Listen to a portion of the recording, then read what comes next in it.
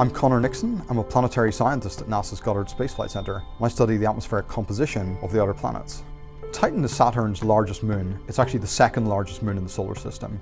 And it's the only moon in the solar system that has a large and substantial atmosphere. And that atmosphere in some respects is really similar to that of the Earth, being composed mainly of nitrogen, but in other respects it's really different. It has methane as its second most abundant gas, and that takes the same role as water vapor in the Earth's atmosphere. It evaporates from the surface, it forms clouds, and then rains down again, and in fact forms lakes that we see at Titan's North Pole, including ethane and propane and all sorts of complex chemicals. We also see these vast dune fields at the equator, which are not made of silicates as they are on the Earth, but actually made of organic substances, essentially plastics, which have actually sedimented from the atmosphere and are being blown around into dune fields, the same as we'd see on a desert on the Earth. Back in 1980, when Voyager 1 flew by Titan and made the first close encounter with that moon, it discovered many new chemical species in the atmosphere. And a lot of these are what we call hydrocarbons, which are composed of two types of atom, carbon and hydrogen. And these are derived from methane. After the methane is broken apart by sunlight, it forms into longer and longer chain molecules. So you can add first 2 carbons together to make a family of molecules. And you can also form 3 carbons together to form a heavier family of molecules.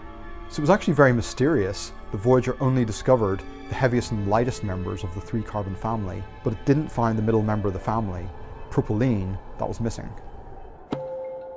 So NASA has this wonderful flagship spacecraft called Cassini, which is currently orbiting Saturn and is making multiple close flybys of Titan.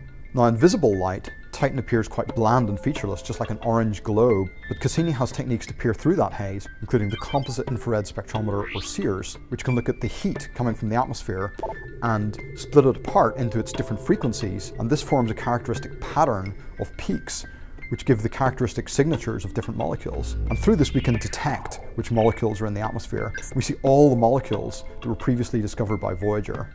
But we're also able to look for new molecules, and in fact, buried within the signatures of these more abundant molecular species, we saw a very small spike, which was due to a new species which had not been seen before. And in fact, this was propylene. We saw it at multiple altitudes in Titan's atmosphere. When we added all the signal together, we had more than 99% confidence that we were discovering a new molecule.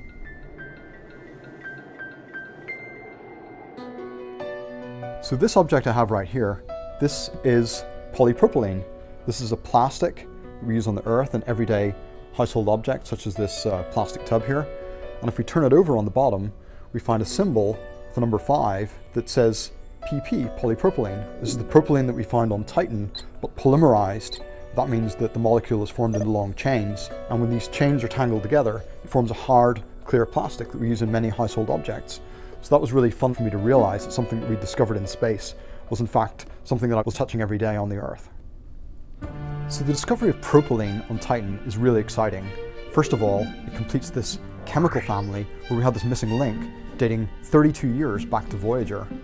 But also it shows that there's much more there still in Titan's atmosphere to be discovered. Some people think that Titan is similar to the prebiotic Earth long ago, when the molecules were forming the basis of life. And we don't know what we're going to find on Titan if we send back further spacecraft with new instruments, more sensitive instruments, if some of the molecules on Titan could be similar to the basis of life on Earth.